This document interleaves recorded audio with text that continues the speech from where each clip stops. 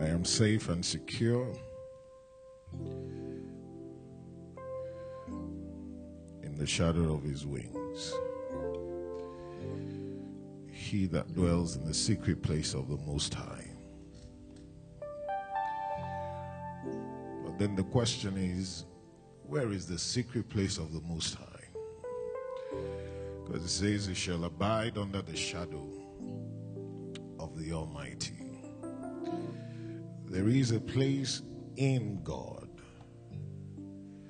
in his presence, where no enemy can touch you. Not even Boko Haram.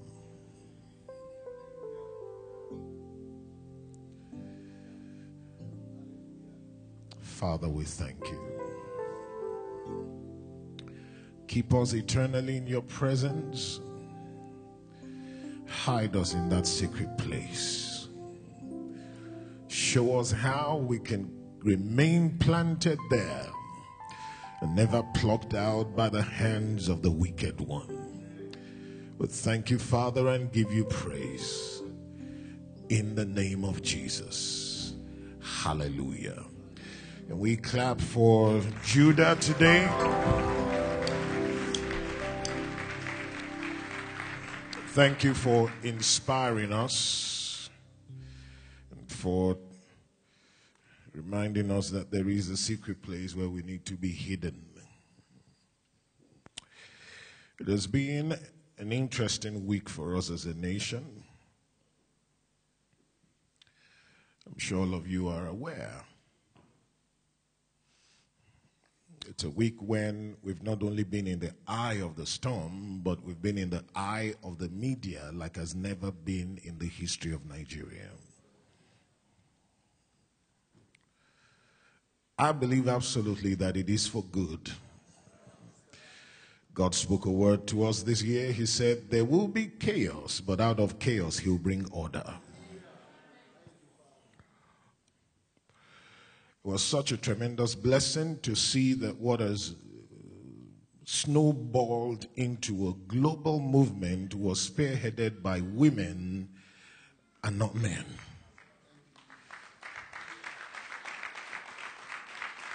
And I will tell you why. If men had spearheaded it, they would have been arrested. But it's difficult to go and harass women on the streets. It sounds humane to throw tear gas where men are gathered. But that's not what we want to do when women get on the streets and they begin to demand that their leadership does the right thing.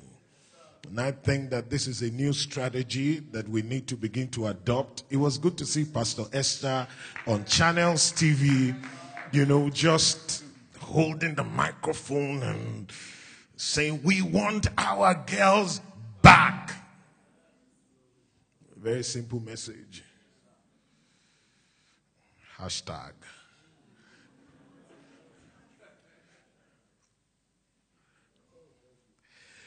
But the more I interact with Nigerians, the more I realize that we've got a long way to go. On Wednesday, we didn't have service here, and I'd announced that those of you in the house that are passionate about not just praying together, but of us coming together to begin to pray and ask the Lord for strategies and what we must do in order to turn our nation around. And we had that meeting from about 5 to 8 on Wednesday, and it was really tremendous to hear people talk. Very heartbreaking to know that vested interests would not make things work as long as they remain there. That you can have a good idea, but once the pockets of certain people are not going to be affected by it, even if it's going to benefit all Nigerians, it'll be pushed aside. It's interesting to watch leadership in our nation change from one policy to another. There was a time, and just recently we heard about cassava bread. But what happened to it? discarded. I ate cassava bread at some gathering sometime last year, and it was interesting that you really couldn't tell the difference. But those who control the wheat and the flour industry would make sure that as good as a policy that is, it wouldn't work. I was invited to the World Economic Forum platform, and there was a session that held on Wednesday, and I was invited there. And it basically had to do about, trade, industry, ICT, and so on and so forth. But it was interesting for me that when I went to Kaduna on Thursday to go and minister at Lighthouse, I was seeing the carcasses of industries that had shut down. Some of them were furniture industries. One of the largest probably in Nigeria, KFCC, shut down. Another, the Kaduna Textiles and Ariwa Textiles. And do you know what made them shut down? One of us here went to China, and he said to me, when we were talking, when I was there before I left them, he said, I saw Hollandis for 4,000 naira. Now, how much is it sold here? Just leave that. The industries that were producing these things could not produce at that level. People were smuggling it in and destroyed those industries. Not only that, I remember when Ariwa Textiles shut down, they had to lay off, I think, about 4,000 people. Now, 4,000 people multiplied by probably 5 or 6, because uncles, aunts, parents benefit from just one individual. So you can look at the cumulative effect and the impact upon families, simply because we cannot patrol our borders and enforce smuggling. There are lots of other factors. While we're being encouraged to be entrepreneurs, we must know that the greatest battle we have to fight is with respect to leadership, and how leadership, or what leadership is doing to protect such entrepreneurs and such industries, because if you're not protected, you go down. But here's what I need us to understand, that there must be a paradigm shift. And that's the entirety of John chapter 3 for you. Except a man be born again. It's paradigm shift. Just to show us that every one of us can relate to it, Jesus at the close of that discourse said, if I have told you natural things and you don't understand, is it the spiritual things that I'm going to talk about that you understand? So when he was talking about you must be born again, he was simply saying, I've just spoken earthly things to you. I was in Uyo and I was speaking to a leader. And this is where, for me, the church needs a lot of help. A leader in the church. And we were talking about our nation, and we touched on the subject of Sanusi, Lamido Sanusi. And the issue was, he said, and he quoted from the law, he that must come to equity must come with clean hands. That how can a man like that, who has been accused and allegedly reported that he's had some financial misappropriation under his time in the CBN, how can a man like that accuse the government of stealing 20 billion? And I said, this is where the problem is. There's only one question, and there's only probably two answers. Is 20 billion missing or not? 20 billion times 170 is 3.4 trillion. Even if the man stole 40 billion, is that comparable? Or just, and nobody's trying to say, you get what I'm saying? I'm not trying to speak for him.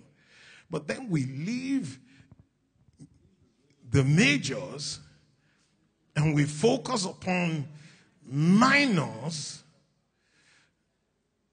and I really wonder what the problem is with us. So what he was saying is throw that nonsense away.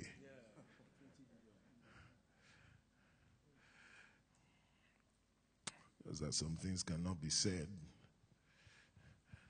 But those who know where it is.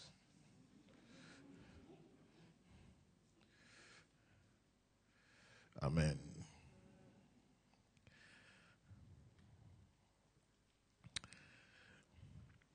Can a Christian join the military?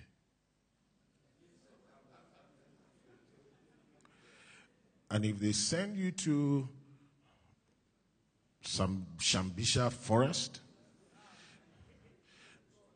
and they put a gun in your hand and you see Boko Haram shooting at you, will you pray or shoot back?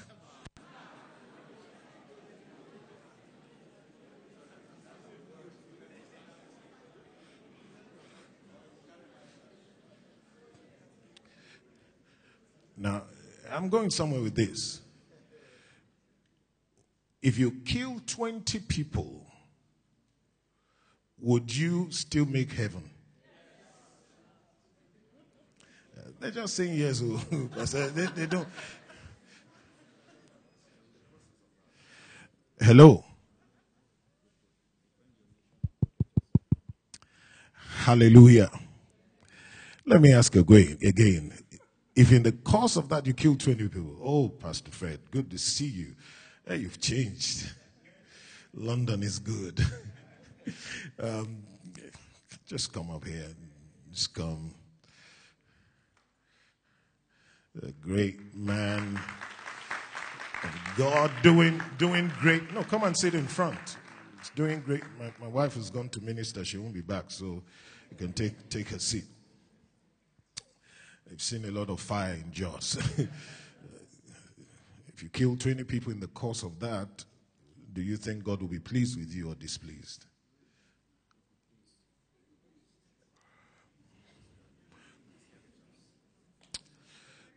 The defense of nations is embedded in the context of Scripture.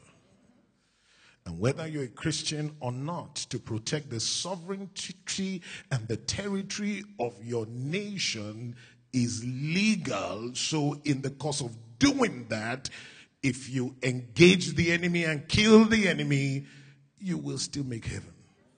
But now if you take a gun and leave this church and just begin to shoot people randomly, that's a totally different scenario. Are you getting what I'm saying? Because many believers don't understand this. What about a Christian who believes that stepping out of his territory and to protest on the streets the wrongs of leadership is the way to bring about transformation?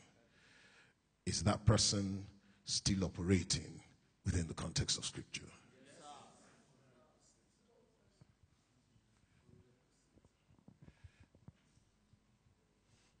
I think sometimes we get too religious. One thing I can tell you, if women did not go on the streets, there would have been zero or no effort by the leadership of our nation to do what they claim they are doing now.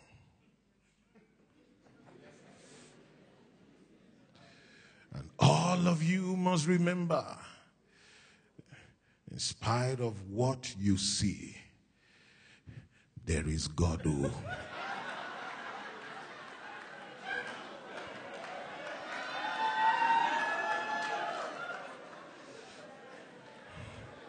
Is it not true? Is there not God?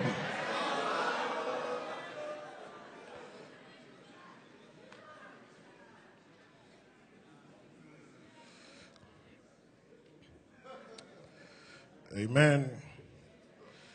Someone said, you're making fun of our First Lady. No, I'm not. I'm just making a statement of fact. You quote Martin Luther King Jr., I have a dream.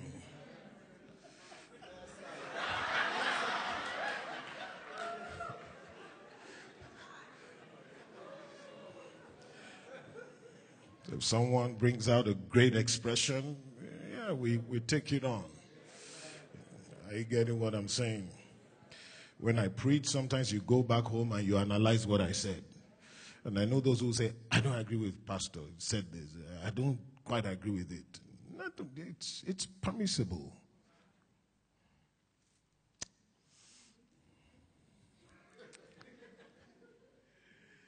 Bless God. Should I read you a scripture? I hope that I can still find it. Because unless our mindset changes, we are just going to continue to meander around and we won't experience much progress as a nation. And things have come to a halt that there must be change.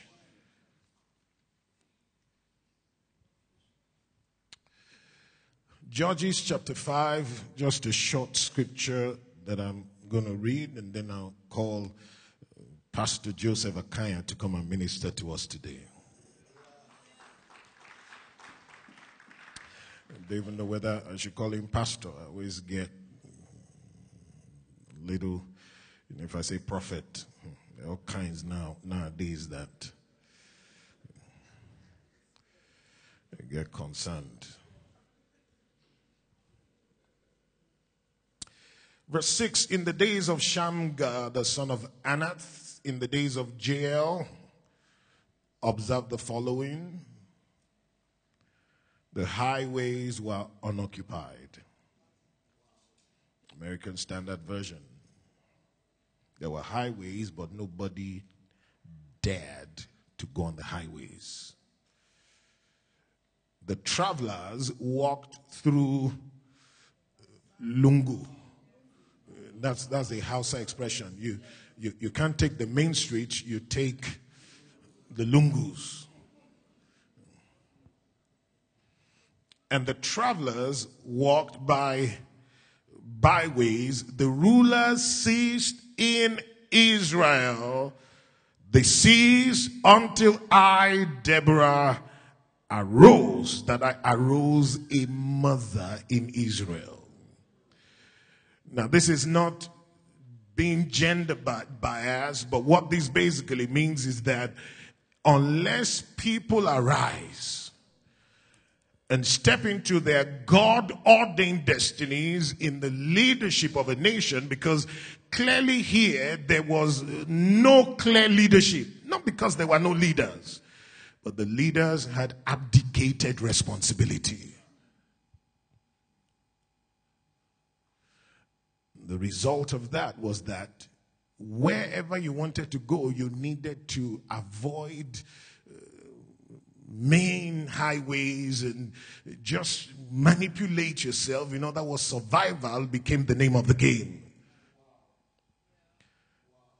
Until, that was the point of change, until I, Deborah, arose a mother in Israel. They chose new gods, and war came to their gates. Who are the gods of your leaders? It was Adesoye here who was speaking to us in that meeting, and he said, this is my interpretation, 90-something% of the leadership at all levels in this nation don't believe in God. When they use God, it is to achieve political objective. When they come to your churches and kneel down, be careful how you lay your hands on them.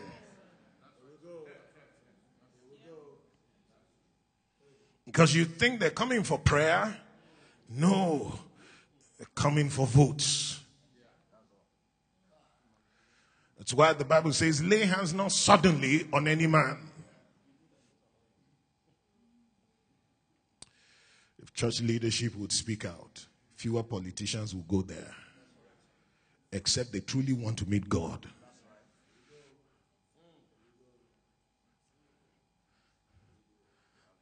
But now you go to the largest gatherings and congregations and get a microphone to share. Under what unction do you function?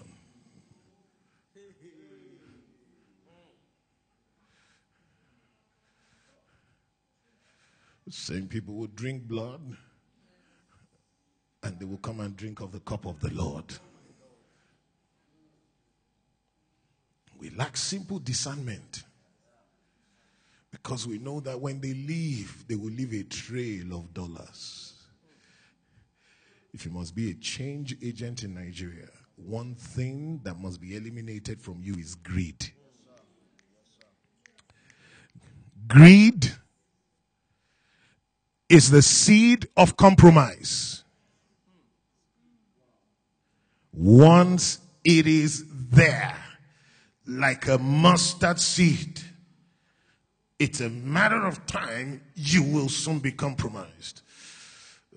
A minister had just been appointed. When she got to her office, the PAMSEC called her and said, I made things difficult for the last minister here, but I can make things easy for you. I know where the money of the ministry is. We can work together. See, if the seed of greed and covetousness is in you, you swallow that hook, and it can no longer be effective.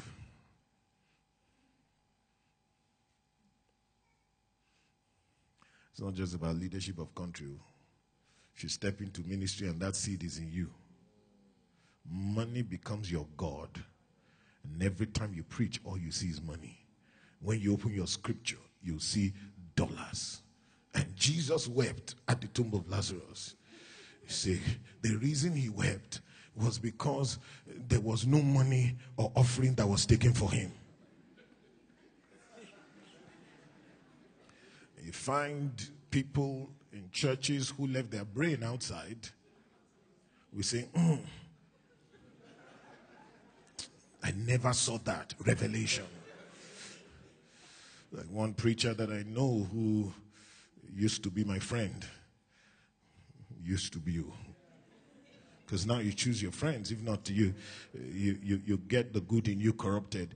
He said, Jesus was in a room preaching, and 4 men opened the roof and they lowered their friends. And when Jesus looked up, he said, son, your sins are forgiven you. He said, did you ever wonder why? He said, the reason Jesus said that was because for you to go to somebody's house, remove his roof and lower someone down, you must be rich. When Jesus saw that the man being lowered was a rich man, he said, son, your sins are forgiven you. That's how we read our greed into his creed. And people say, revelation. They were taking notes.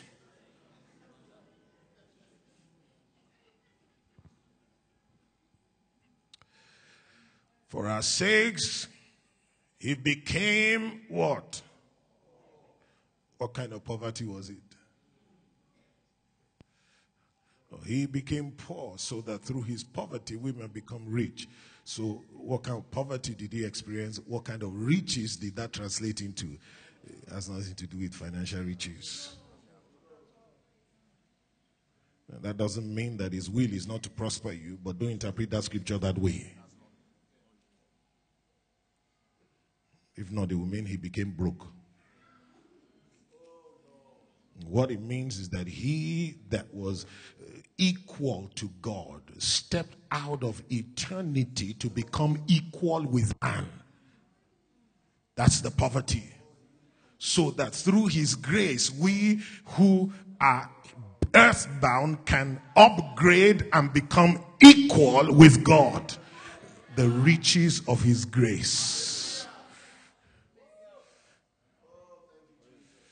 Do we have people here who are willing to arise for the cause of heaven and for the cause of our nation? Can you say, I am willing? I am ready. Lord, grant me the grace, the enablement, the anointing to function and play my role in establishing your kingdom here on earth as it is in heaven, in the name of Jesus. Amen. I thought you would clap there.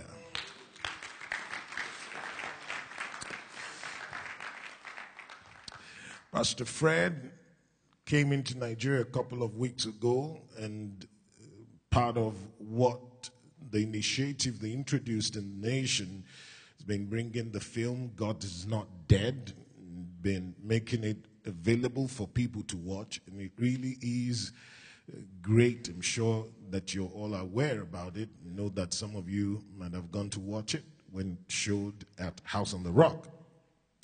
This is a man who is possessing the mountain of the media and doing great things in the United Kingdom. From Jos to the UK, and he's helped to confront, using the media, many of the ills that took place in Jos. I remember he put up a documentary some time back, and that really shook some things in the spirit. Just come and share a few words with us today, even if it's 1 minute. Thank you, sir. This God is amazing, you know. I didn't know I'll be here this morning. I was with some other leaders, and I knew I had to be somewhere this Sunday. 1 minute. Until we are ready to teach the church to die, we are not ready to face the challenges of this nation. Until we are ready to recalibrate our priorities, then we're just joking. There's so much to say, but the solution to Boko Haram is the church. Already, it is obvious the politicians can't do it. Let us start by being the light. It might cost us our lives. But until God is your undertaker, he cannot be your midwife. So he will take you through a process of death so that you can demonstrate life. They've been asking me and been privileged to be on TV a few times. And they say, are you not afraid? I say, when God has taken you through the fire, there's nothing out there. There's so much you have said, sir, that has encouraged me this morning, and I'm glad that I'm here today. Early hours, God woke me up around 4 a.m. He says, what I'm giving to you is not for your village. What I'm giving to you is not for your local assembly. It's for your nation. I said, Lord, I'm not a politician. He said, rise up, go. I joined with the leadership of this work. There's so many people here. Pastor Esther, I salute you, sir. I mean, there's just so much we can talk about. Arise. But don't wait to be modeled by the dysfunction out there. And let's stop complaining about the problem. Let's be the solution. Thank you. I trust that in the days that lie ahead, we'll have you here and just give you time just to share your experiences, the things God has taught you here locally and is teaching you out there, and how you're using the platform God has given you to make a difference. A man by the name Mel Gibson produced a movie that Hollywood would not even support. The man literally liquidated his assets, borrowed money, and produced The Passion of the Christ. How many billion people on the face of the earth have seen that movie? The largest crusades probably gather 1 million people. But through a movie, we must recalibrate, thank you for using that word, our evangelism methodology.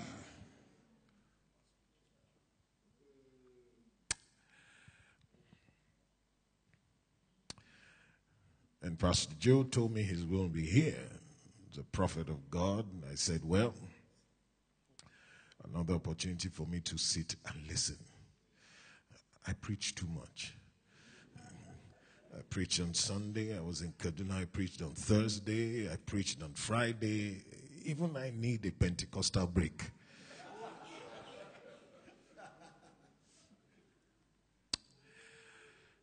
We will be blessed today. Can we stand and receive God's servant to be a blessing to us? Hallelujah. All the way from Daylight Christian Center in Lagos Assembly Worship Center. That is right. Thank you, sir. Joseph Akanya. Thank God you, bless you. Hallelujah. Thank you. You may be seated. I appreciate this honor to be here. I actually wanted to come fellowship. I have not been here in a while. And I just wanted to come and sit and get blessed. And